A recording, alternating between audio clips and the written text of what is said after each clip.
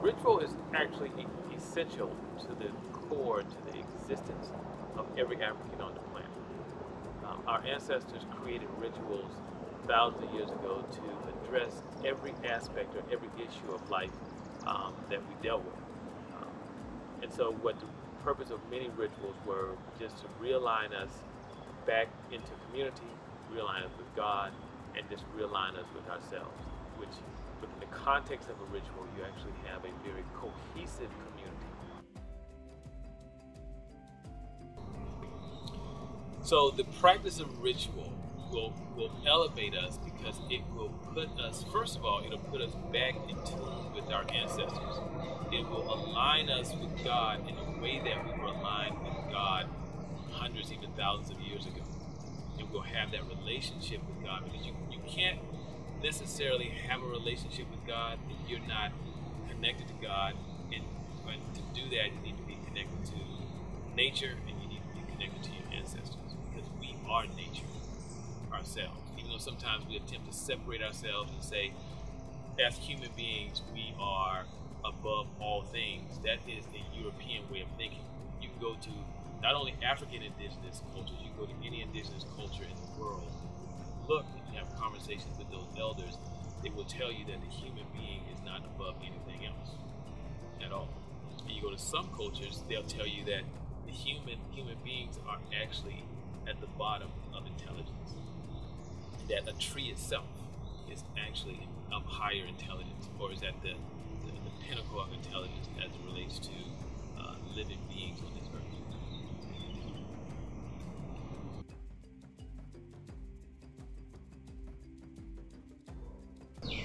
It's been well documented that people of African descent around the world are the most spiritual people in the world, which says simply that that's our strength. And currently, for the last 300 years or so, we've been existing in the strength of someone else and attempting to gain our liberation within the context and using the strength of someone else, which doesn't work for us, and that's one of the reasons we don't have liberation today. And one of my favorite examples that I like to cite is the Haitian Revolution, where Dada Boukman told his fellow Africans that if they wanted to be free, then they have to give up the God of their slave master and take on the spiritual system and the God of our indigenous people, of our ancestors.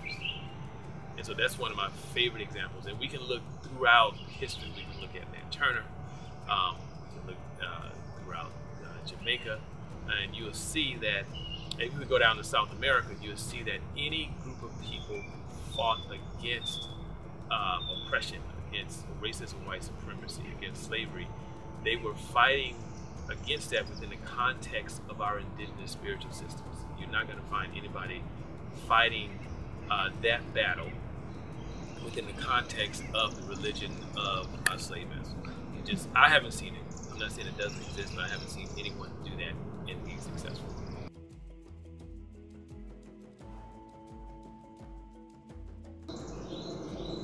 Racism, as far as it having an impact on Africans in the world, will be eradicated. And that's not to say that racism, white supremacy itself won't exist, but the impact on the African will be non-existent at all. Because when you're in liberation, you have to be walking in your purpose, first of all, to even know that liberation even exists, or you have to understand that you have a purpose to even know that liberation exists. So when we're walking in our purpose, and we're exercising our gifts within the context of the community, then racism, white supremacy, it doesn't have an impact. It can exist in the same way that there are other things in the world that exist, but everything in the world doesn't have a direct impact